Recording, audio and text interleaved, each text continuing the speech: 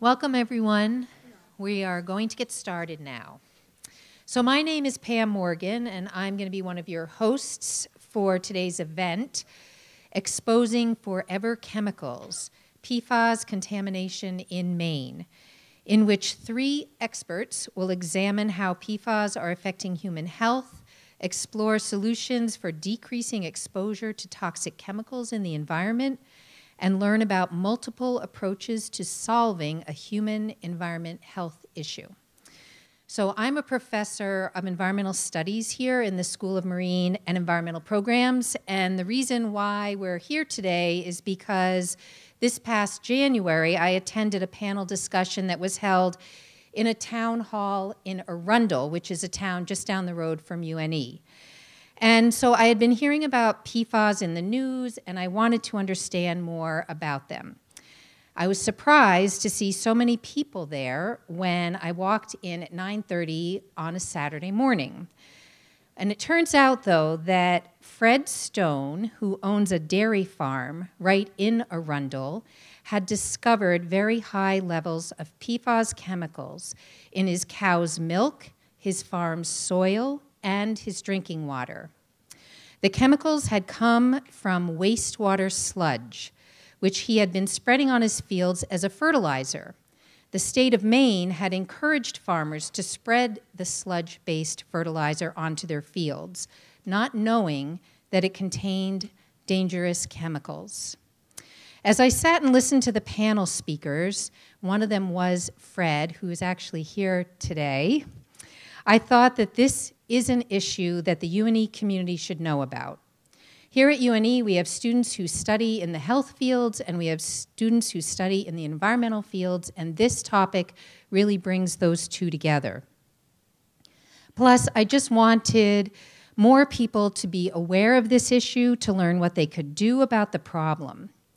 And I couldn't help but think of Rachel Carson, who wrote the book Silent Spring many years ago, before most of you in this room were born.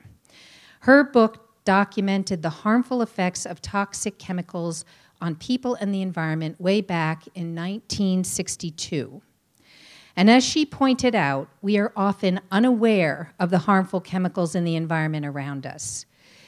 We hope that through this presentation and the Q&A that will follow the presentation, you'll be able to learn more about PFAS, their effects, and what we can do to deal with the situation that we're in.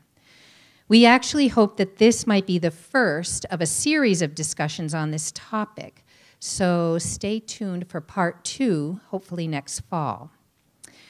Now I'm going to turn the podium over to my co-host, Alethea Caridi, who runs the sustainability program at UNE.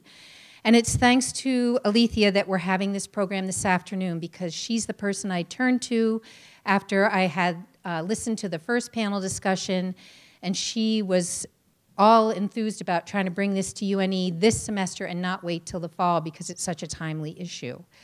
So I'm going to thank Alethea for all her hard work in bringing the event, and she's going to introduce our speakers for today.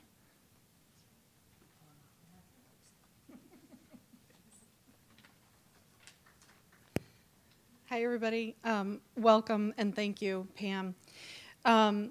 So I just wanted to take a quick moment to thank our partners, the Sustainability Office, our Student Environmental Club, Earth's Eco, who's sponsoring tonight's event, as well as the School of Marine and Environmental Programs. And we certainly couldn't do it without the help for promotion from the Center of Excellence in Collaborative Education and our communications team.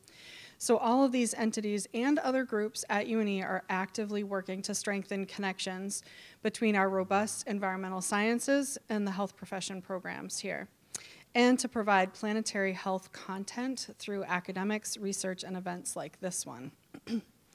A note to our students, this event will address interprofessional competencies of values and ethics and roles and responsibilities, and can be applied towards UNE's students' Interprofessional Honors Distinction. So please be sure to complete the attendance survey at the end of the presentation for that. So to start today's program, I'm going to just I'm briefly going to introduce our speakers, and then I'm going to turn it over to the panelists who will give their presentations. And then lastly, we're going to provide ample time for audience participation and discussion. So I'm really hoping that, that you'll ask questions, and we are really interested in hearing your thoughts. So without further ado, I'm going to introduce our speakers. Our first panelist is Davis Martinec, a North Carolina native. Davis comes to University of New England as an organic chemist and environmental advocate. An immediate interest of PFAS was sparked when the news broke in 2017 that DuPont had been knowingly poisoning the Cape Fear River with Gen X in Wilmington, North Carolina. Now out of the laboratory, Davis enjoys applying his chemistry background to improve science literacy and science communication. Davis enjoys all the activities the Four Seasons of Maine has to offer with his partner Ellie and their cattle dog Fox. And then our second panelist will be Dr. Paul Segal. Paul is a native New Englander, former academic internist and nephrologist who returned to Maine in 2018 and practiced primary care and nephrology in southern Maine. Currently, he teaches at UNE College of Osteopathic Medicine, where he course co-directs students in medical knowledge and leads the interprofessional education curriculum. And then finally, our third panelist will be Sarah Woodbury. As Director of Advocacy, Sarah spearheads Defend Our Health's advocacy and coalition work. She works closely with legislators, coalition partners, and supporters to advance Defend's mission of fighting for safe food, safe drinking water, healthy homes, and toxic-free, climate-friendly products. Sarah brings with her over 14 years of experience in the advocacy and communications realms. Sarah has an MA in Applied Politics from American University and a BS in Political Science from Portland State University. And then finally, I just want to thank Jasmine Bouchard and Virginia May, who have graciously agreed to moderate the discussion after the panel presentations. So I'm going to turn it over to our first panelist, Davis.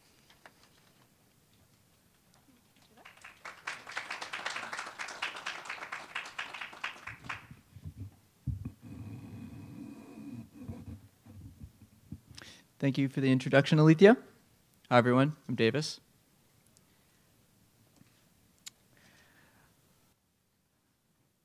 Where to start? So I'm going to present one perspective of three today. This is going to be the perspective of a chemist, an environmental advocate, and somebody who sees this as a huge problem. I'm sure you guys do as well. PFAS represent a multifaceted problem. They're huge, the scope is large, and it means that the solution needs to be multifaceted and the solution needs to be large as well. It's also going to require cooperation. Sorry, I should read my notes here. That's a point I wanted to make. Each of you comes from a different background. Each of you has had different experiences, is studying different subjects, and each of you has perspectives that you can provide to the solution of PFAS. The most important thing I think that you guys can do, though, is to be informed. And I'm grateful that you guys are all here. I'm thankful that you guys are all here learning about this issue because it's a really important issue. My goal today is that you leave here with an increased understanding of what PFAS are, where they are, and why this problem is so large that it can't be ignored. Starting off with hydrocarbons. These are super common molecules. Everybody here has interacted with a hydrocarbon, whether you believe it or not. They heat our homes, power our cars, and keep the lights on. They also were the original, lubricants that we used back in the industrial days. These are also biological surfactants. And what I've shown here, the rotating molecule, is methane. This is one of the simplest or the simplest hydrocarbon. It's a central carbon atom with 4 hydrogen atoms bound to it, right? So in the late 19th century, scientists started exploring uses for these and trying to make them more chemically diverse to solve issues at the time. A large issue at this time was refrigeration. And so what they discovered was that chlorofluorocarbons, which is a carbon atom that's had hydrogens replaced with chlorine atoms and fluorine atoms, had wonderful properties as a refrigerant. Low boiling points, and they weren't flammable like hydrocarbons are. The problem with these is that the chlorine-hydrogen bond is relatively weak. It's not great. And when these were used as propellants and they're used as refrigerants, these got into the environment, they were released. And in the atmosphere, this interacts with sunlight. The carbon-fluorine bond is broken by sunlight, and that free chlorine atom then goes on to degrade ozone. Most of us here, myself included, are too young to remember the ozone issue over the Antarctic back in the 80s and 90s. But nonetheless, I think it's important to bring up because there was unparalleled global cooperation to solve this issue. And it was a growing issue at the time, but they came together. We banned this entire class, actually. Not just specific ones, but an entire class of molecules. And we managed to divert a global disaster. And I think that we can take lessons from that when dealing with the PFAS issue. So how does the state of Maine define PFAS? Well, they define it as any kind of carbon atom that's had all of its hydrogens replaced by fluorines. It's pretty boring, but that's what it is, and it's important to know that. Now, a couple caveats. You guys may have heard of the term perfluoro and polyfluoro, and they sound similar, but there's a slight difference. When you're dealing with something called a polyfluoroalkyl substance, this has had all of its hydrogens replaced by fluorine except for one, and that's a chink in the armor. I want you to keep a pin in that. A perfluoroalkyl substance is something that's had every single one of its hydrogen atoms replaced by a fluorine atom. So here, we see the polyfluorocarbon here. White atom on top is a hydrogen, right? Everything else in green, that's a fluorine atom. So this would represent a polyfluorocarbon, right? These are the original fluoroalkyl substances that scientists managed to release and apply to various applications. These were great, except that they degraded too quickly for the original uses, and that is because they had that one hydrogen atom there, and that's the chink in the armor. That's the point where you can start to react, you can start to do chemistries, and namely, you can start to degrade these molecules. Later on, they discovered how to completely fluorinate something. And so the perfluoroalkyl substances were created, discovered, and quickly applied. They were applied far and wide. So shifting gears, now that we kind of have an understanding of what these things look like, which I think is really important, is just to kind of visualize what some of these things look like. When we're talking about substances and pollutants in the environment, it's easy to kind of lose sight of what these things look like, and they're kind of just these nebulous, like, bad guys, right? So these are what I've dubbed the Serious Six. These are the ones that are the most commonly tested for, and they show up in all sorts of panels when you're doing soil and groundwater testing. And the two main bad guys here are PFAS and PFOA, right? So that's perfluorooctane sulfonic acid and perfluorooctanoic acid. They sound very similar, they look very similar, and that's because they are very similar. But these are distinct molecules, and they have distinct regulations for each of them. And I bring this up because it's easy to think that we could just ban certain chemicals and that would be the end of it. But the reality is that these chemicals are just part of a really wide, large class, each one its own chemical derivative, and each one behaving slightly differently, each exerting different effects on the environment and our bodies, and each one persisting for different amounts of time. So, what makes these useful? Well, the carbon-fluorine bond, I've spent a lot of time talking about the carbon-chlorine bond, but now we're going to switch to the carbon-fluorine bond. Carbon-fluorine bonds are extremely strong. They're unusually stable, and this has to do with the fact that they're slightly ionic, but that's a little bit beyond this here. I don't want to go too deep into the chemistry on it, but just understanding that this is a really strong bond is important. And the strength of that bond confers pretty much no reactivity between these molecules. They don't want to react with things. They don't want to degrade. They don't want to interact with each other. And so this means that these molecules are they repel both water and oil. So they're hydrophobic and lipophobic. That means they're extremely useful. This is how you waterproof your raincoat and you keep oils from sticking to your shirts and your pants, all of those things. So they're incredibly useful. But I want to say that in their usefulness also lies their toxicity. It lies the problem with these molecules is because they don't react. So here, I've shown just PFAS, so the perfluorooctane sulfonic acid, right? And I've just rotated the molecule 180 degrees just to show you here. And this is an electrostatic potential map. This shows where there's relative charge on a molecule. Red indicates negativity, blue indicates positivity, and kind of like a green-yellow indicates neutrality, right? Most of these molecules, or most of the entire molecule, is neutral, indicating that almost nowhere on this molecule are you going to be able to react anything, especially if you're attempting to degrade these things, if you're attempted to degrade in the environment by a microbe or by various enzymes in our bodies.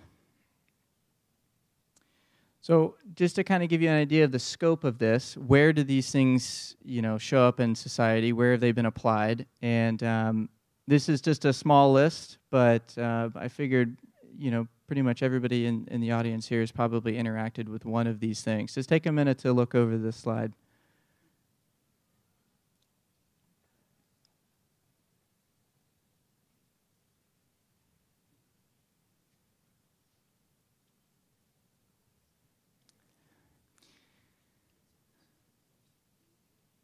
So this is just a few, and I just want to point out that currently one resource, the National Library of Medicine, lists over 6 million different PFAS chemicals. Those are just that are listed. There's others that we don't know about. There's others that are unnamed. There's others that are unreported. And so that's just 6 million. And I think in the news recently it broke that those Serious 6 were some of the first that were going to get nationally regulated. Right, so 6 out of 6 million. Keep that in mind. Because of their low reactivity, these are prime examples for chemicals that are going to accumulate in the environment. They get out in the soils, they get out in groundwater, and nothing is able to degrade these. Not even our best chemists have figured out how to degrade these things.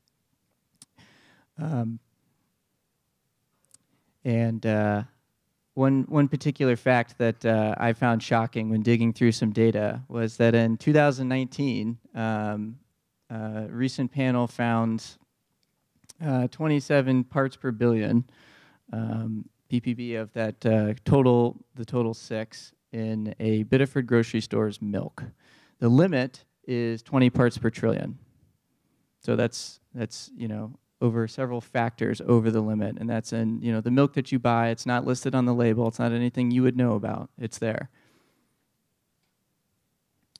So this is a map. You can access this on Maine's PFAS website. Just type in PFAS Maine, and you can come to this link. And this shows you all of the sites where contaminated material has been applied, has been utilized, as the state would say.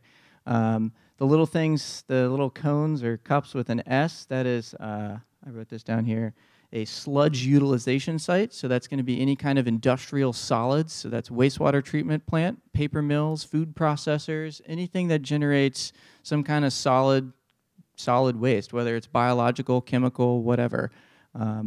They found a way to apply it because it does have some kind of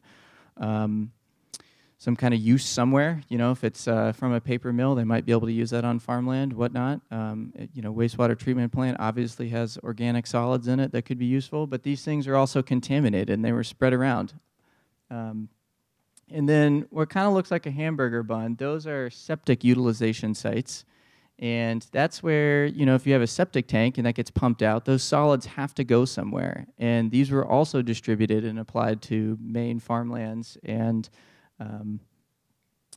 you can see that they're all over. They've been applied all over, and it's kind of going back to that slide of all the products that they're in. The fact that it's in the milk and it's been spread all over. It's a global issue, but Maine, this particularly shows how bad it is in Maine, and why this is an issue that we need to solve now. And I'm going to turn it over to Paul. Hopefully you guys have a better understanding of what these things look like, where they are, and why it's a problem.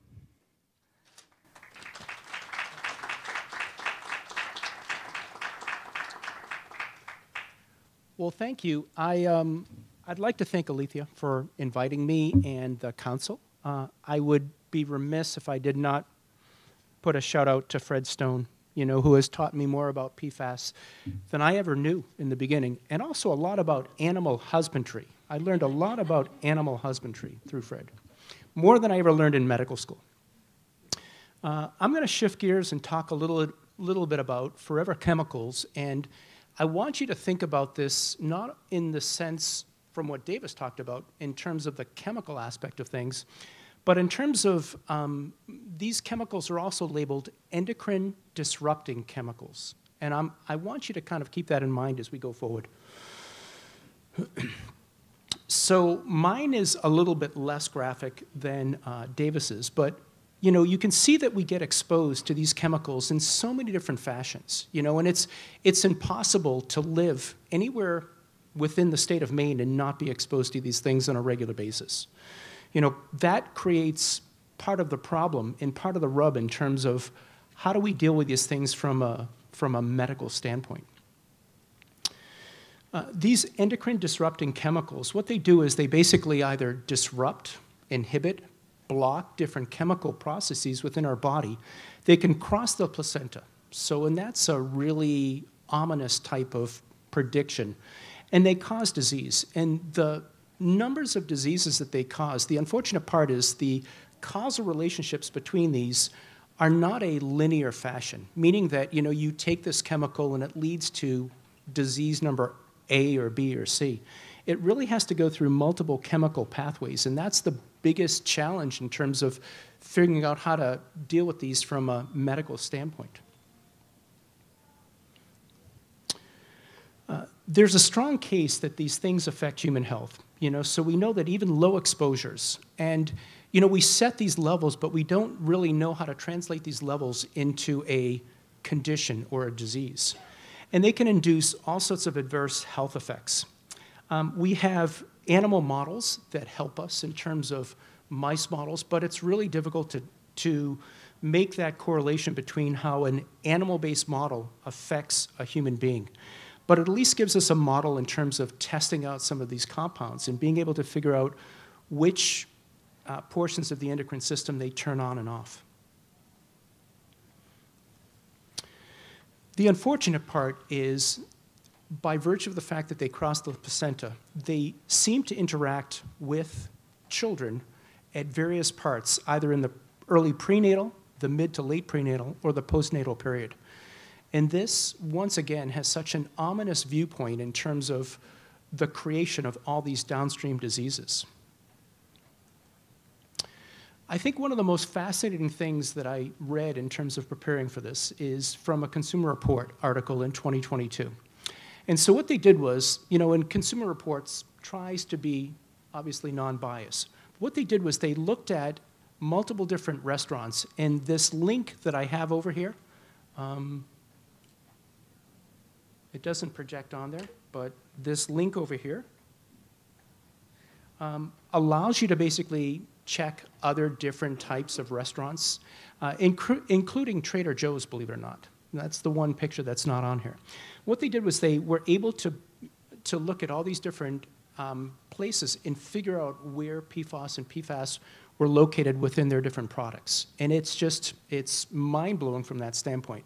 And I really love that quote. He said that trying to ban individual PFAS is an impossible game of a whack-a-mole.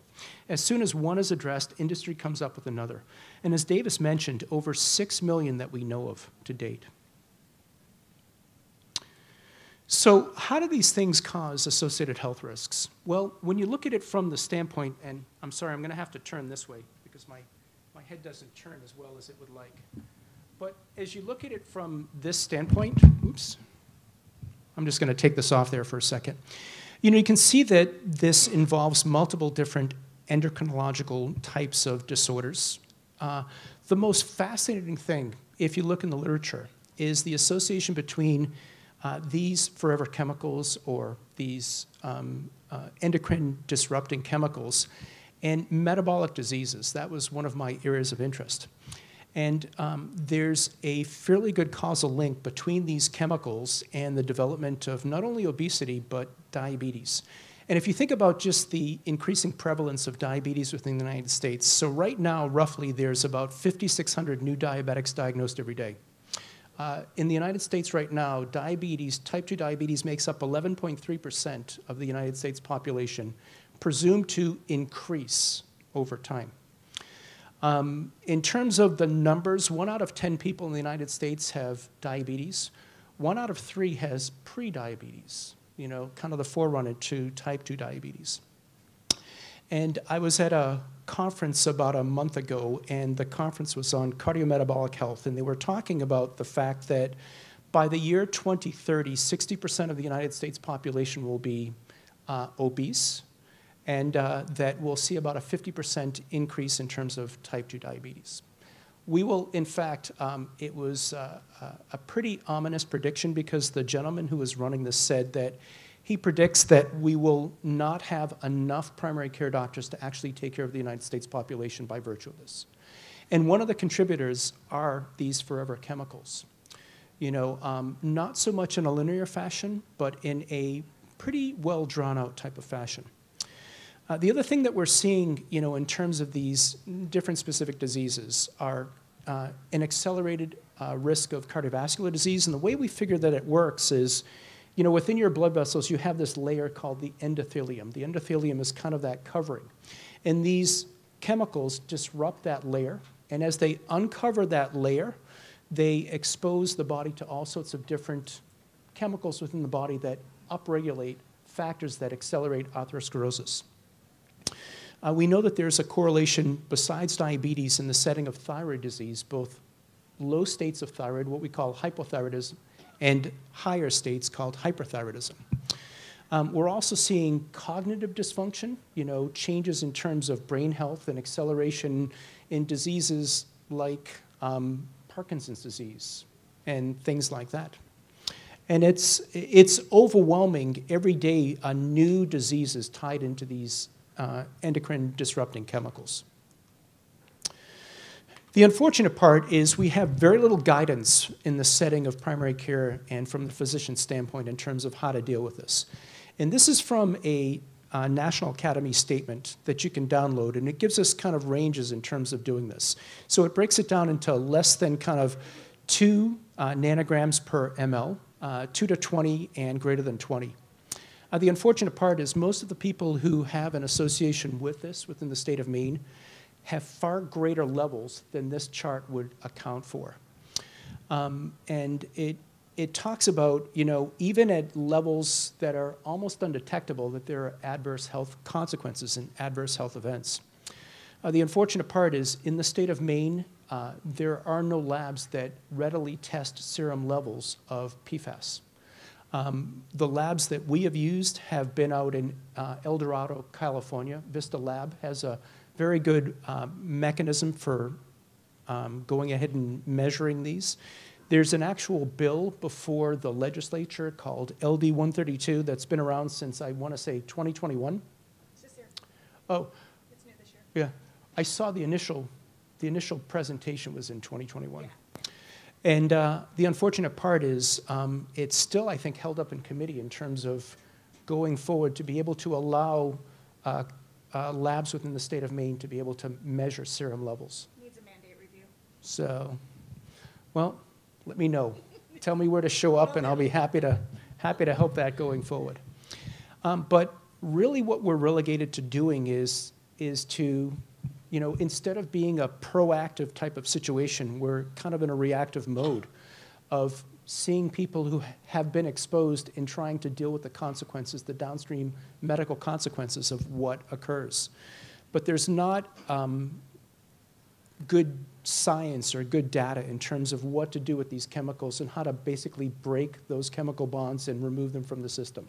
So we wind up dealing with the downstream health consequences. As you can see, in terms of just the disease burden, you know, 56.2%. But if you look, and this is just an underestimation of the economic loss from the forever chemicals and the spark of billions of dollars from that standpoint, and the downstream cost of mortality. The unfortunate part is from the European Union looking at different factors involving this, but you can see that the neurological impacts are overwhelming in terms of the downstream costs. And it's just basically the tip of the iceberg in terms of what we're dealing with. You know, as a medical community, we don't really have an organized way of dealing with people who are affected from this standpoint. And it truly requires more input and more science and more collaboration. And this is really the only advice that we've been given. So individuals, just avoid products with PFAS. Easily said than done. And, you know, to ask our policymakers to limit or ban its use. In terms of health professionals, advise our patients how to avoid PFAS and to support limits on its use. In terms of businesses, to get them to truly phase out PFAS and avoid non-essential uses, and to really work, you know, closely with our policymakers to limit or ban PFAS. You know, from that standpoint, it really doesn't provide a granular plan in terms of how to deal with this from a health perspective. And this is, you know, something that Fred had brought to my attention and has worked really hard to kind of, you know, spearhead this through the legislation going forward. So thank you.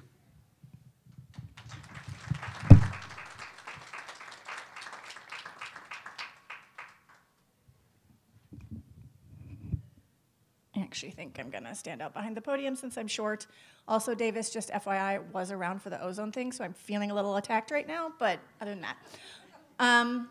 So what's happening here in Maine?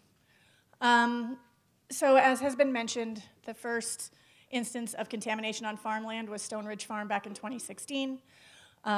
Fred bravely came forward and told his story, and that started kind of a chain reaction of Maine actually being far out ahead of other states in terms of the work that we're doing on PFAS.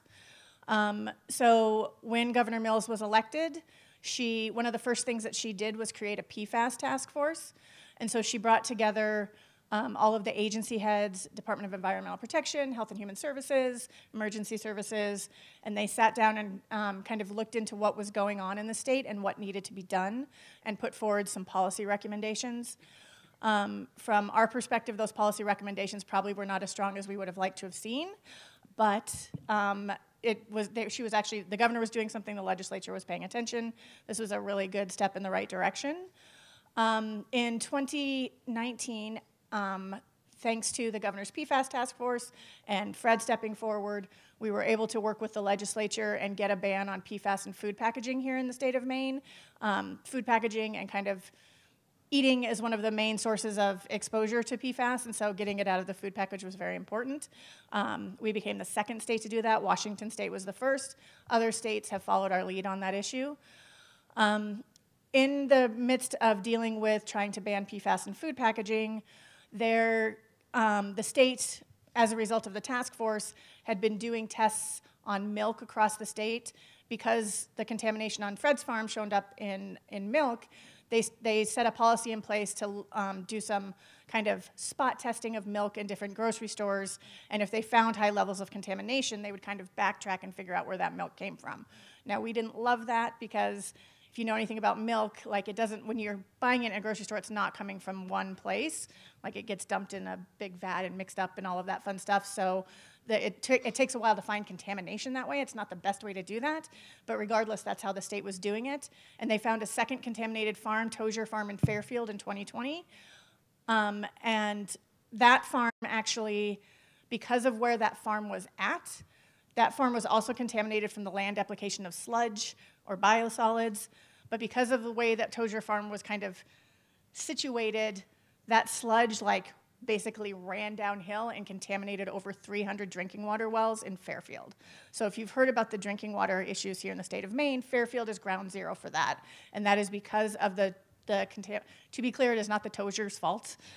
They did not know that there was PFAS in that sludge. but that contamination is due to the fact that the land application of sludge happened in Tozier, and finding all of those contaminated wells really kind of spearheaded a massive amount of legislation and policy work on a bipartisan level that is hard to find these days. So the 130th legislature, which is 2019, 2020, 2021, took a whole bunch of action to try to combat the issue of PFAS here in the state and to find out where the contamination was. So we passed LD 129. This is a resolve that sets a maximum contaminant level for PFAS in drinking water for 6 PFAS. It was one of the strictest in the nation at the time. It's 20 parts per trillion for 6 PFAS. So if you have 1 PFAS that's 20 parts per trillion or over, it's too high. A combination of any of those 6 over, it's too high. And so that needs to be monitored and treated. Excuse me. We also worked on LD 363. Previously, the state of Maine had stuff in place that said you couldn't sue somebody for damages unless it was within 6 months of the actual damage happening. So in Fred's case and other farmers' case, the sludge was done 20 years ago, and they're just now finding the contamination. So that 6-month time frame was useless for them to try to get help. So we updated the statute of limitations saying they could sue within 6 months of finding the contamination, not when the actual contamination happened. We also passed LD 1503, which is the first in the world piece of legislation that Maine did. And what that does is it is a source reduction bill. And so what LD 1503 does actually is ban all non-essential uses of PFAS for sale in the state by 2030. And so there's also a disclosure, and I'm going through these like number-wise, not timeline-wise, but anyway, so LD 1503, first in the world, it requires manufacturers that utilize PFAS in their products to disclose that information to the state. That information will be put in a database. It will be publicly facing. They're in the process of doing it now. So you can go and look at the products that you buy on this database, find out if what you're buying might have PFAS in it, what types of PFAS. And then by 2030, all non-essential uses of PFAS are going to be banned for sale here in the state of Maine. It is in some things that we don't have good alternatives for yet, like some medical supplies. It's used in some electronics, all of this type of stuff. And so the department has the authority to kind of define what is necessary. It's generic is like for the health, safety, and good of society is the language in the bill. And so they're in the process of doing rulemaking to figure out what they mean by that. So we're the first state to do that. We're the first country to do that. No other country in the world has done that. Maine is the first and only to ban all non-essential uses of PFAS. It was a huge deal. We're really excited. Industry hates us. It's great. And then we also passed a ban on the use of something called AFFF firefighting foam. So for those that don't know, firefighters have higher instances of cancer than the average person. And part of that is because they're exposed to a whole bunch of toxic chemicals through their turnout gear, through the foam that they use to fight like chemical fires. And so we banned the use of PFAS-containing firefighting foam because there are alternatives. Even the DoD finally admitted that there are alternatives, and they're moving away from utilizing it. And I would just also like to point out that all of this stuff, 100% bipartisan. The state ban on all PFAS substances, under the hammer, no, like we had 2 senators vote against it. It was 100% bipartisan. And we also passed LD 1600. So because of the Tozier farm contamination, because of the Stone Ridge farm contamination, and because we knew that that contamination came from the spreading of sludge on farmland, that was the map that Davey showed you guys, the state is now required to, they keep track of where, they supposedly have all the licenses of where sludge has been spread. And they're supposed to go back to those areas where they have licenses for sludge spreading, test those areas, and find out if there's contamination there. So just because the interesting thing about that map that Davey showed, though, is just because a license was issued does not mean they actually spread the sludge. So while that map is mostly correct, there's probably a few places on there that never actually utilized the license they had.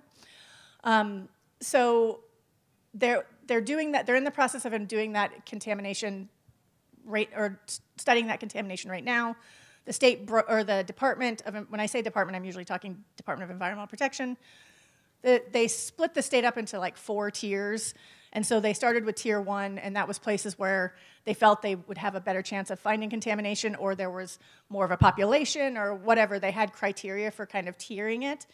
And so what they are finding as they go through testing, they'll start with the drinking water. If the drinking water is contaminated, then they kind of do concentric circles out to test, wells and stuff kind of within that area. And so what they're finding is that we're hitting at about 25 to 30% of contaminated wells as they do the testing. So it's not as bad as we thought. It's still not great. And they're halfway through tier 1 or tier 2. They'll start tier 3 this summer. They can only do the testing during the summer and fall in here because of the frozen ground. So they're in the process of doing that. And so hopefully we'll have much more data about contamination. And so out of those studies, if for folks that heard, there were several farms in Fairfield that tested really high for the contamination. We had Songbird Farm found massive levels of contamination on their farm. They ended up having to shut down their farm. They moved off their farm. Their blood levels were on par with somebody that works in a DuPont plant. So this stuff is not great. So they're in the process of doing that investigation. And then we also passed LD 1875 turned into a study to look at how we could treat landfill leachate. So when you dump stuff in a landfill, they have the liquid that runs off. It's really gross. It's really disgusting. And it's full of nasty toxic chemicals. And one of those chemicals is PFAS. And what happens is that leachate goes to a wastewater treatment facility. And that wastewater treatment facility either kind of pumps it back into their sludge. Some of it gets discharged through effluent out into the rivers of Maine. And Juniper Ridge Landfill, which is up by the Penobscot Nation, discharges its effluent into the Penobscot River above the tribes and is contaminating their ancestral lands with that PFAS. And so we had a study passed to figure out a way to treat the leachate, and so we're waiting to find out what that's going to look like. And then LD 1911, this is a first in the nation as well. Maine banned the spreading of sludge on farmland.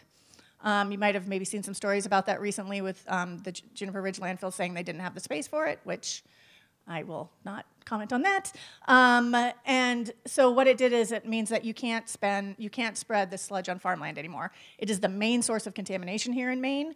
And so we were like, okay, why would we continue to contaminate our farmland with this stuff? So instead of allowing that to be spread on farmland now it gets landfilled. And that was also a first in the nation. And then because of all of the testing that we were doing and because of all of the farms that we were finding contaminated, because of all these contaminated drinking water wells, we needed money. Like folks like Fred, folks like Adam, all of these other farmers that are impacted are losing their livelihood. Their health is impacted. It's not their fault. They shouldn't have to pay for it. So we worked with the legislature last session and got $60 million set aside to help PFAS-impacted farmers and well owners. And that money is going to be utilized for research, for farm buybacks, for income replacement, and for some medical monitoring. $60 million sounds like a lot of money, but when you start to do medical monitoring and stuff like that, it's not a lot of money. So we're probably going to have to ask for some more once we go through that. They're in the process of working to figure out how to spend that $60 million. But that's, so we took a lot of action the past couple of years. We also banned PFAS and pesticides. And so there was, because of the farmland contamination, because of the impact on our rural communities, the Maine legislature, the governor's office, the department have all really stepped up to take action and make sure that we're both doing source reduction through the ban of PFAS in products. We're providing resources to those that are impacted. We're testing and making sure we can find out where the contamination is. And so it's been a whirlwind couple of years to get this all done. No other state has taken as much action as Maine has on this issue. Most other states are not even testing their farmland to see if it's contaminated.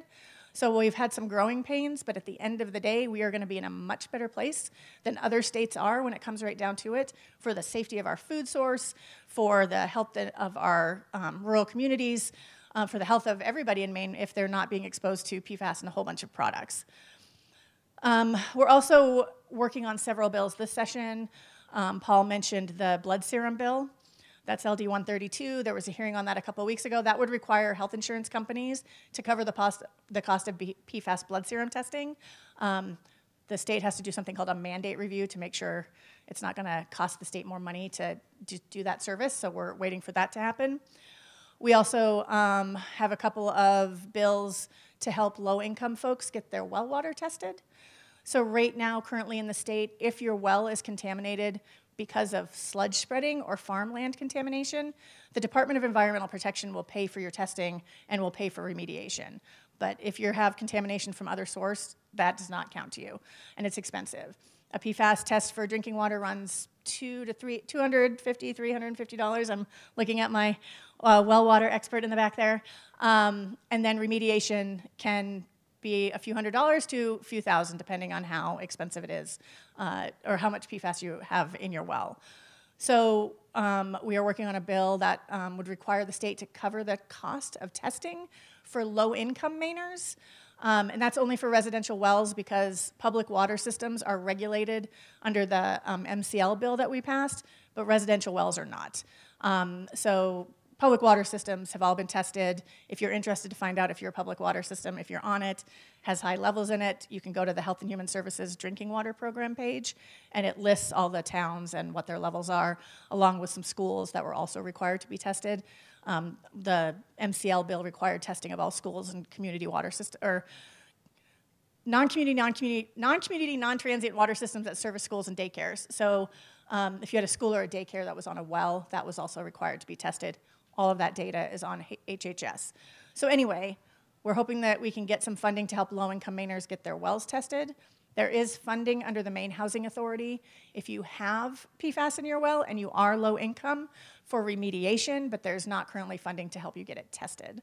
And we're also working on some legislation that would require landlords to test if you're renting someplace and it's on a residential well. Currently, they're only required to test for arsenic. We want to add PFAS and other contaminants to that, so we're working on some legislation there. We also want it to be required if you're buying a home and there's been a PFAS test, that information has been disclosed. And so we're working on that piece of legislation as well to try to make sure that folks' access to clean drinking water is a main part of our mission, and so we want to make sure that we can do that. There's also a bunch of bad PFAS bills that are trying to undo all of the good work we've done here in Maine that we're fighting back against. So it's been a very busy few years up in Augusta around the issue of PFAS. I wanted to make sure folks knew that there were resources out there if they wanted more information. So Maine DEP has a great PFAS page. It has a map of the contamination, kind of has a breakdown of what the state is doing, where you can find that information. There's that sludge map that Davis showed. And then the Department of Health and Human Services kind of has a PFAS and well water fact sheet if you want more information, a PFAS fact sheet and kind of PFAS and public water systems and what they're doing. And so we'll continue to try to push for policies to protect folks from PFAS in all kind of areas of life here in the state.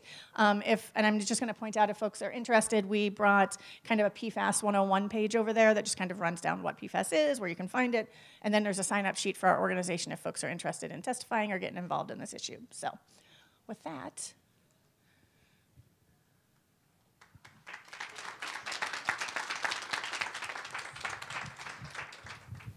Thank you. That was a wonderful presentation. It's so informative, alarming. So thank you so much for coming here today. I can't help but think, where is all of this stuff coming from?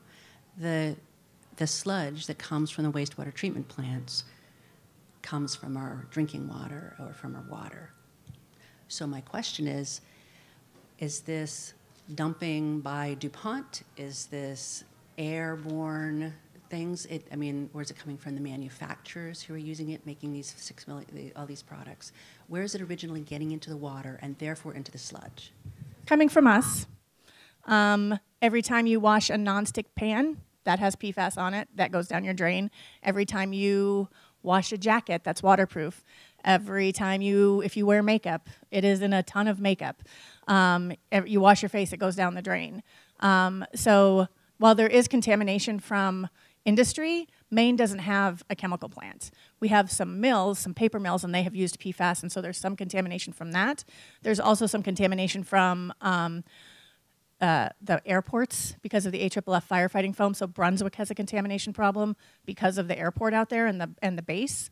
But in terms of where just normal everyday, it's in so much stuff that just our normal everyday actions make it end up in our drinking water supplies, end up in our sludge, like everything we wash down the drain.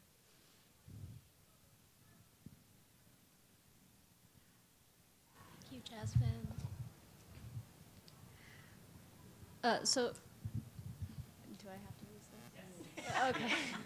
So as far as research into alternatives for PFAS that are, do you think that there's some promising research being done as far as getting alternatives to these chemicals that aren't so toxic?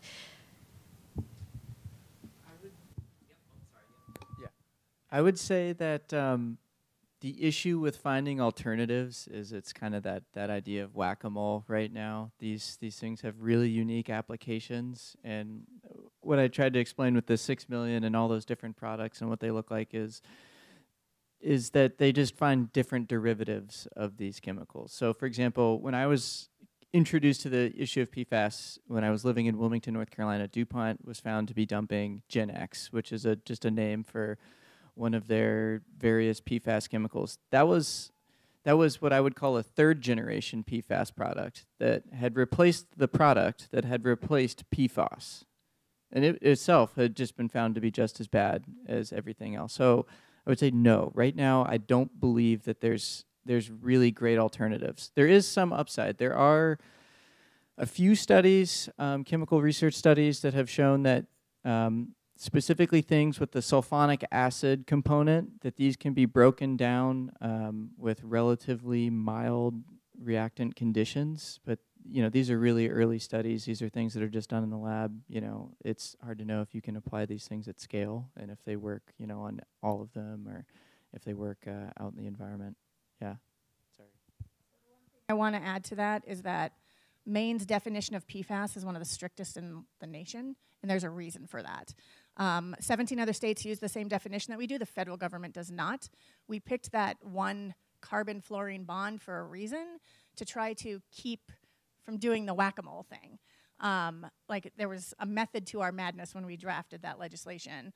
There are some alternatives for specific things, but it's, it is, like you said, it's tough. But part of the reason why states are looking to set that definition for PFAS so strict is because that definition covers most of the PFAS that are in use fall under that kind of one carbon-fluorine bond thing.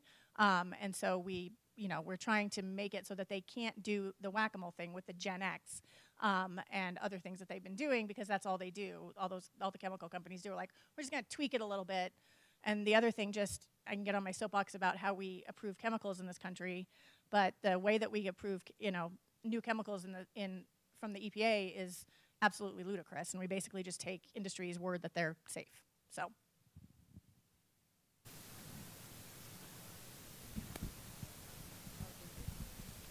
I just had a quick question for Dr. Segal. Not to press something. Okay.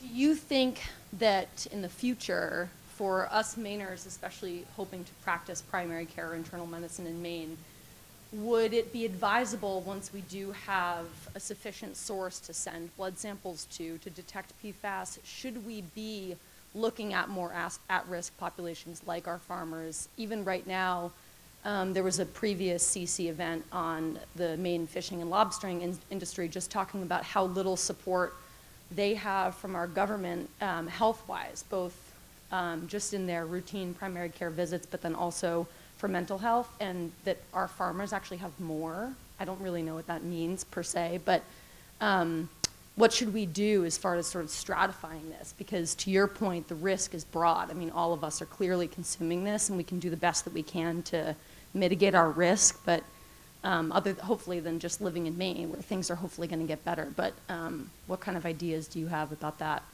Yeah, Ellie, I think that's a great question. And, the unfortunate part is with any disease, you have to measure it. Because if you don't measure it, you just don't know, where you are. The chemical decay of these compounds is years. It's it's lifetimes of people. And I think that's the biggest problem. So I think measuring them, having an acceptable way of measuring them, and then being able to collaboratively, and this is not something that just medicine can do by itself. We need Davis, we need Sarah, this has to be a collaborative process to go ahead and target this, and to be able to come up with metrics, and then to be able to figure out how to manage these things. So it requires, active capabilities of being able to, if you have the capabilities of chelating something, of being able to take a chemical and bind it and make it from a toxic standpoint to a non-toxic standpoint. So I think we're going to have to do that. And the first step is being able to measure things. Then we have an idea as to what it actually means. Because right now those guidelines that I proposed are not, I must admit, is not very useful from the standpoint of a physician or anyone in primary care. So.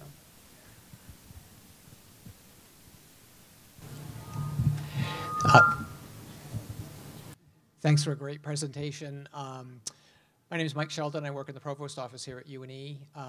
So my question is, for a take-home tonight, if you were to say, you're struggling, what can we share with my patients and so forth?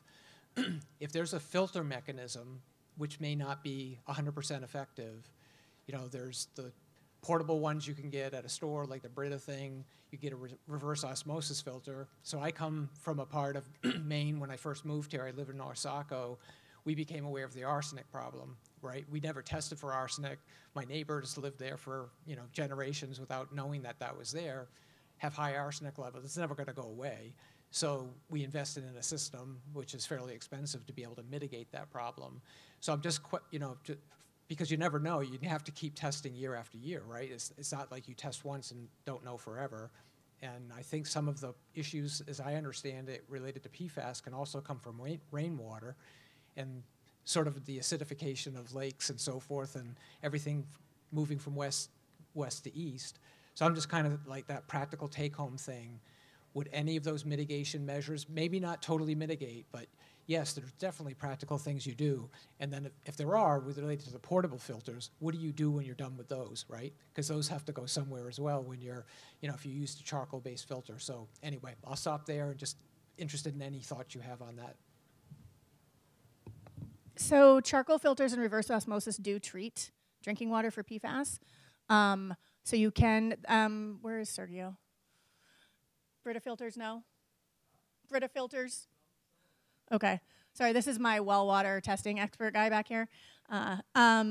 So you can treat your drinking water, reverse osmosis, charcoal filters, all of that stuff that you use to treat for arsenic will treat for PFAS. I mean, you want to test because your levels could be incredibly high and you might need a more sophisticated system than a Brita filter or just a basic thing that's working for your arsenic. But you hit up the nail on the head is that those filters have to be changed. Where do they go? They have to go to a landfill.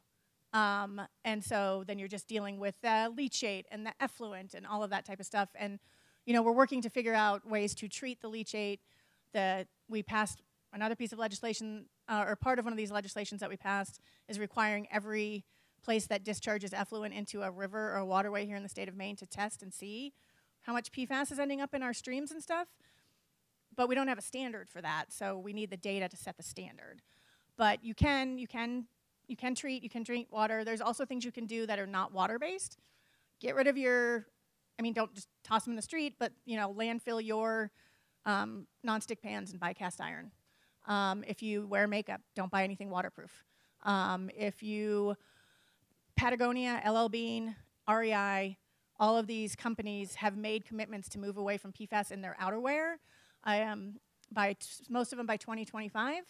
California actually passed legislation that is banning PFAS in textiles and clothing by 2025 and extreme outerwear by 2028. And because California, that's the fourth largest economy in the world, everybody's just going to have to adjust. So folks are starting to do stuff. So there is things that you can do if you can possibly buy something that's not, I put new carpet in my house. Nobody needs stain-resistant carpet, I'm sorry. You just don't. I have 3 cats, I don't have stain-resistant carpet, it's totally fine. So, anything that they're like, should we coat this for you or make the stain-resistant, just say no. So there are things that you can do, but it's also, at the end of the day, not up, much like the climate crisis, It is not up to one single individual to do that. Companies need to be responsible here and do the right thing, and they're just not doing that. So at the end of the day, we need DuPont and 3M and Chemours to actually stop making crap that poisons us. The state also, by the way, is suing them right now to try to get money back to reimburse the state for all of the work that they're doing. But anyway, I will get off my soapbox. There are things that you can do. Try to stay away from, you know, anything that's grease resistant, water resistant, stain resistant. Whole Foods has moved away from PFAS in their food packaging. Burger King has. I don't think McDonald's has yet, but they're like all of these places are taking these steps because they realize it's a big deal. So there is action. I don't want people to walk out of here like with doom and gloom. So there is things that you can do, and there are things happening. You know, and Mike, the other thing I would mention is just source control. That's the hardest part, is being able to figure out within your day-to-day activities what is your prime source and to try and mitigate that. You know, I don't think everyone has the capabilities of putting in a reverse osmosis unit. They're expensive. You know, having run multiple dialysis units, we have a, you know, $250,000 reverse osmosis. Nothing gets through there. So it's a great place to fill your fish tank from. So. Have residential wells and are interested in figuring out how to test them, I'm going to once again put my colleague Sergio in the back of the room on the spot. We can help provide you information on how to do that. So since you have not, if you said you didn't test for, I don't know if you've done it yet, but we're going to seriously encourage you to test your residential well. Oh, great. Glad to hear it.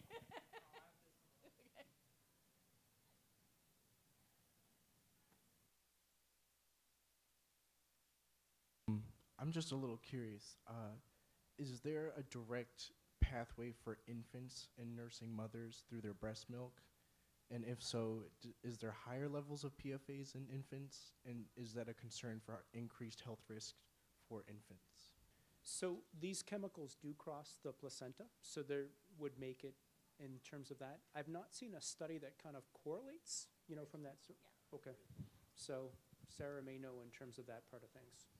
There has been breast milk studies, actually, and yes, that is an exposure pathway for infants. So Adam Nordell, who owns Songbird Farm, he and his wife have a child, and Adam and his wife have massive levels of PFAS in their blood. His wife's is lower because she breastfed. So that is, but having said that, they are still saying that breast milk is still the healthiest because there are other ways of exposure through it, but there is a direct exposure from breast milk, yes.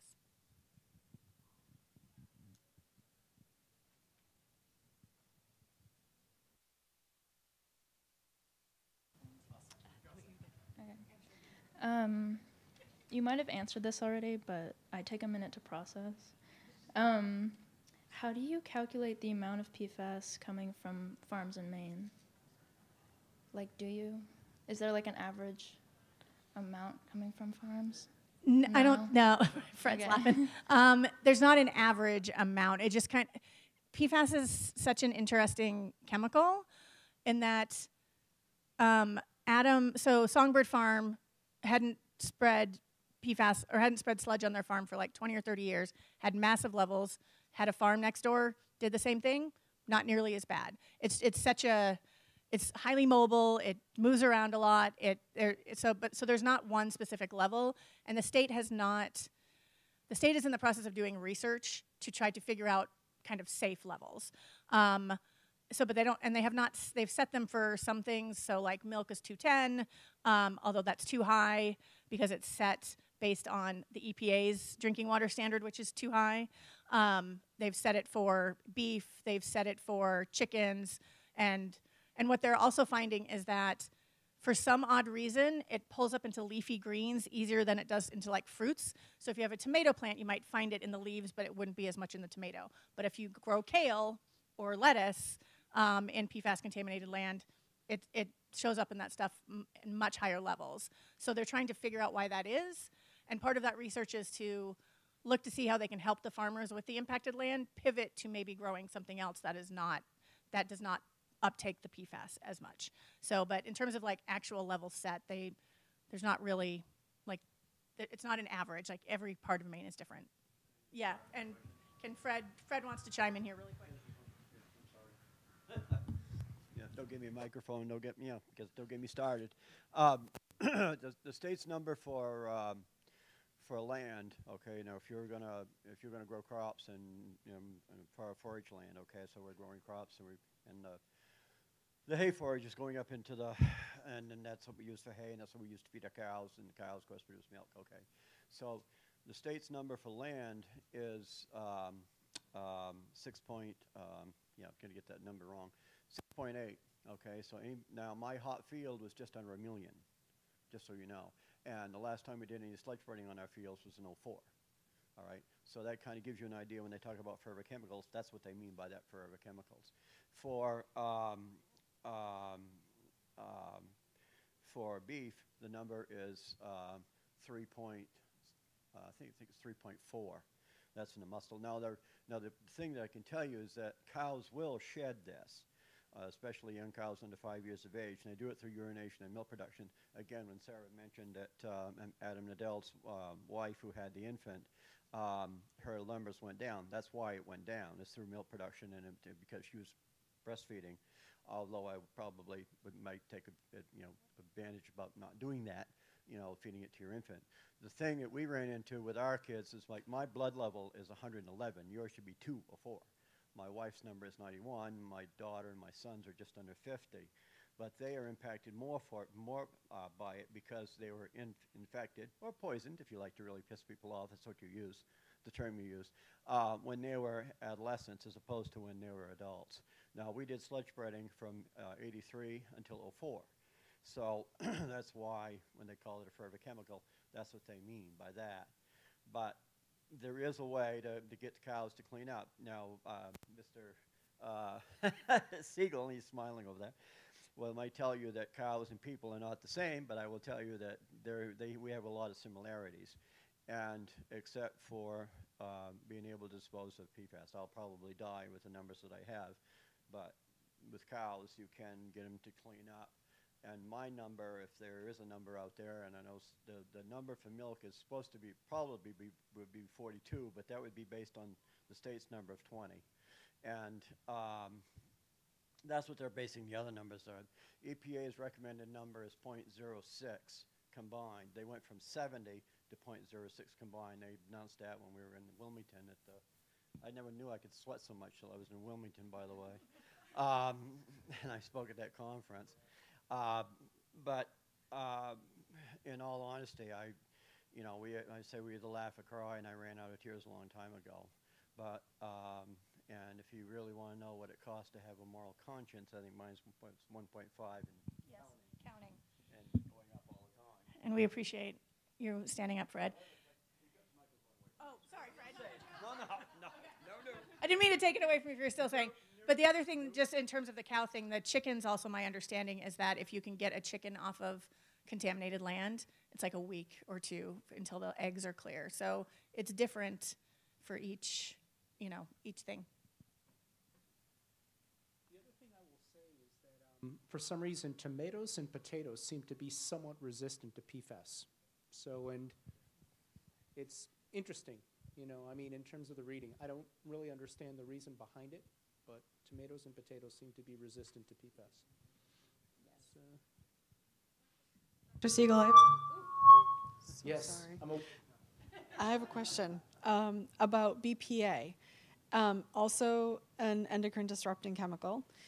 Would you say more impactful than PFAS or less? Because we see BPA-free everything now, right?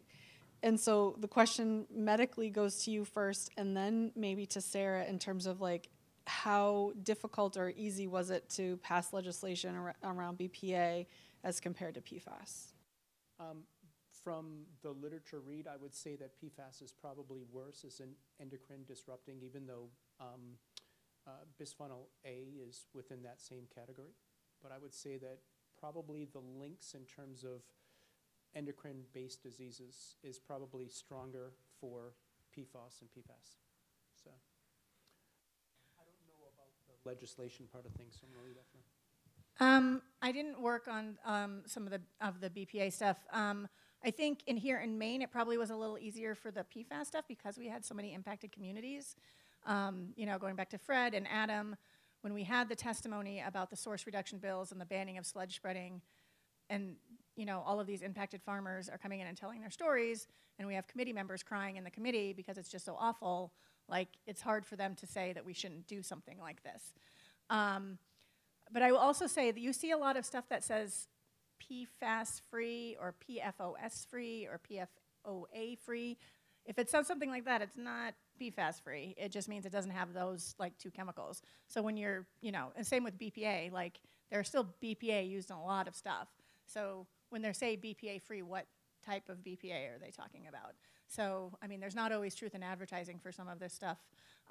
So they can say something is BPA free because they're talking about maybe 2 types of BPA or whatever. And the same with PFAS. There's been a lot of stuff that says PFAS free, but what they really mean is PFOA and PFOS free, because they're not defining PFAS how we define PFAS. Yeah, so. And the other part of that is a lot of the movement of BPA came not from farmers, but came from people who had a lot of pull. People in industry, people in, television, stuff like that. So it was more popularized than that, and they have much more pull than Fred Stone, so unfortunately. So that's the worst part about it.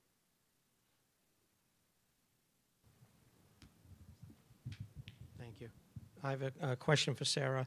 You mentioned LD 1911 prohibited distributing sludge to land and created landfill requirements.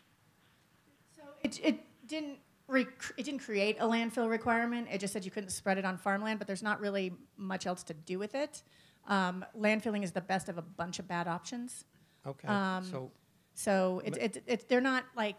The bill does not say must be landfilled. It just says you can't spread it on farmland, but there's not really much else you can do with it. Okay, so that goes to the second question was, did the state mandate landfill sites? They didn't. They did not. So the state owns Juniper Ridge Landfill, which is up, like I said, in Old Town.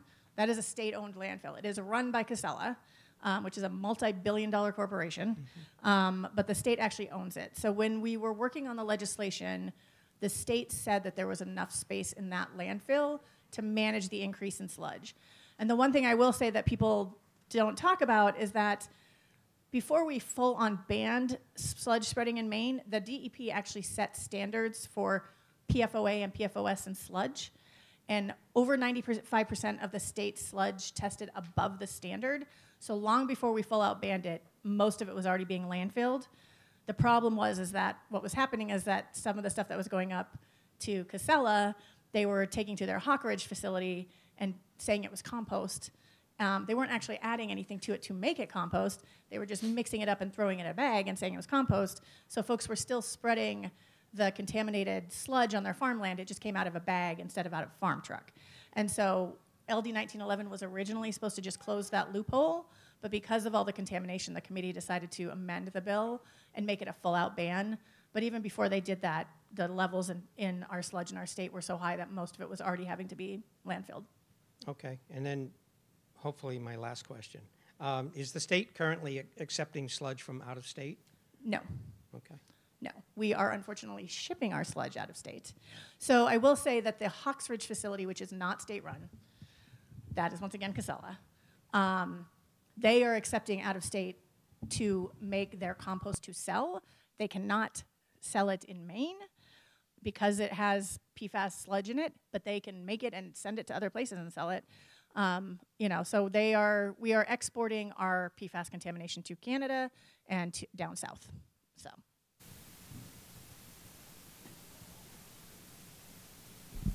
Hi, thank you all for a great presentation. My name is Samantha Shuldroth. I'm actually a former UNE student, and I'm currently a postdoctoral research associate at Boston University. I actually just wanted to mention, in terms of the lactation question, that not only is lactation a route of elimination for the mothers and exposure for the children, there are actually a handful of studies that have now shown that PFAS may actually impact the mammary gland development. And so there are studies showing that PFAS is associated with risk of non-initiation as well as shorter term of breastfeeding duration. So it's sort of a two-pronged thing there. Sarah, my question is actually for you though. So we have these MCLs that are based on the sum of the PFAS, which is great because we're trying to get at this cumulative exposure. But there are now studies showing that these PFAS have interactive effects for certain health outcomes with each other, but also with other persistent EDCs. And I'm just curious if you've thought, or if there's conversations around how you actually deal with that in terms of policy, and that it may not be as simple as just summing together these PFAS chemicals.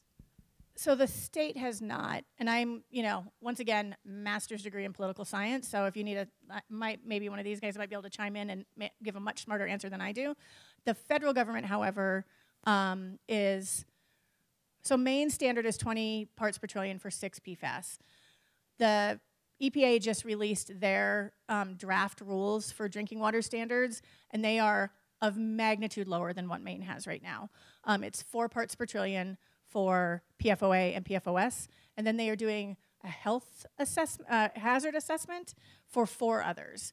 And that is beyond my non-scientific brain to know how that is going to work, but they are kind of assessing each of those 6 PFAS a little based on various risk assessments and stuff like that, and kind of looking at it from that perspective. I don't know if that answers your question, and maybe one of the scientists actually has a better... No, okay. Well, then I feel a little bit better about myself about that. But yeah, the interesting thing is that Maine has, the federal government is regulating 6 PFAS in drinking water. We regulated 6, but they don't match. So once the federal government standards go into effect, Maine will actually be regulating 8 PFAS in drinking water as opposed to 6 in most other places.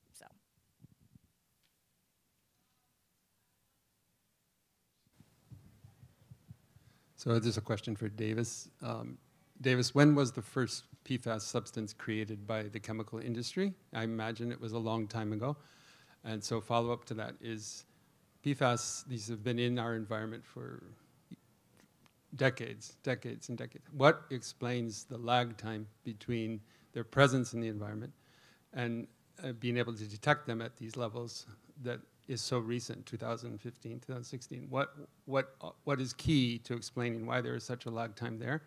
And also a lag time in the detection or noticing of various diseases, disease loading that can be tied directly to these chemicals. Again, if they've been around for so long, how come there's been so many years for us to become so concerned about it, rightly so, and also so many years for us to be able to see this show up in human disease?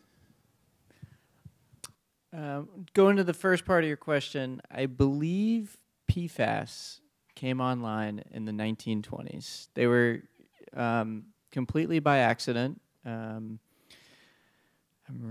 can't remember the scientist's name, but it was an experiment completely by accident. It was a cylinder of gas that he had pumped fluorine gas into with whatever reactants he had in there. He noticed that there was no pressure in the tank the day later, but he noticed that the weight remained the same, so he figured there had to be something inside of it.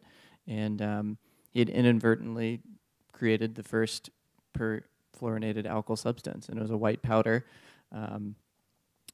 And I don't think they had a lot of uses in the first couple of years, but as soon as the World War II kicked off, that was when they figured out, oh man, we can really use these things for a lot of stuff, mostly as a fire retardant in planes during aerial combat. And to the second part of your question, why did it take so long to detect these things? I think it's kind of a two-pronged answer. One is that these things aren't very reactive. So in order to detect something, you have to interact with it. You have to have a viable way to interact with it. Today we have great technology. We have time-of-flight mass spec. We can measure things down to where it's like individual atoms as a concentration.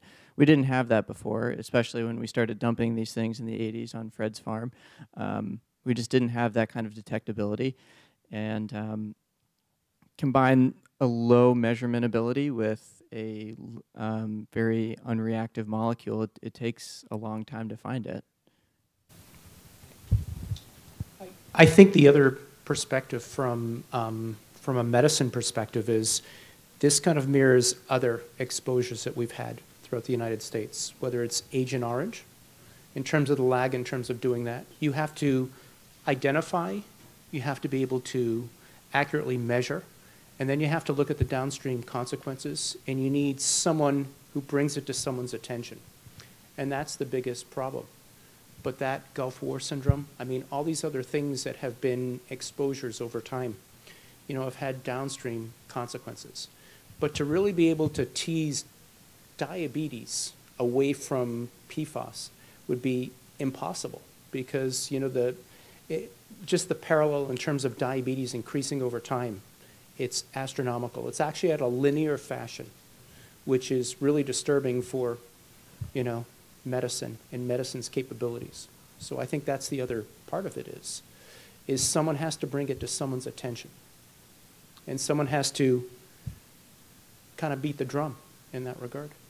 That doesn't happen. You know, sometimes people are not willing to do that. So if you're really interested, there's a really good documentary called The Devil You Know that kind of goes into the history of PFAS. You won't feel great after you watch it. It's super depressing, but it's really interesting. And also, Mark Ruffalo and Anne Hathaway did a movie a few years ago called Dark Waters, which was about DuPont poisoning, not North Carolina this time, but West Virginia, and an entire community there who had massive health impacts because they were kind of hiding the health impacts. So if you're that is a little less, it's a little less depressing than the documentary because it's a Hollywood thing and like somebody wins at the end, a lawsuit and whatnot. So, but it still has a good history of it. So if you're interested at all in learning more about either one of those are both good kind of resources. So I just want to say a huge thank you to our three amazing panelists for sharing their expertise. We're really grateful that you could join us and that you took the time to be here with us and share with us. Audience members, if you have more questions or thoughts that you want to share, please feel free to contact the participant or the panelists directly. They'd love to hear from you, and their contact information is above. And to anyone in the audience, before you leave today, please fill out this brief attendance survey. There's a QR code so you can snap it with your phone and do it on your phone. We deeply value your feedback, which we will use to inform our future events. And as Pam said earlier, we are looking to do a part 2 of this in the fall semester. We're hoping that Fred will join us as a panelist that time, so you'll get a microphone of your own.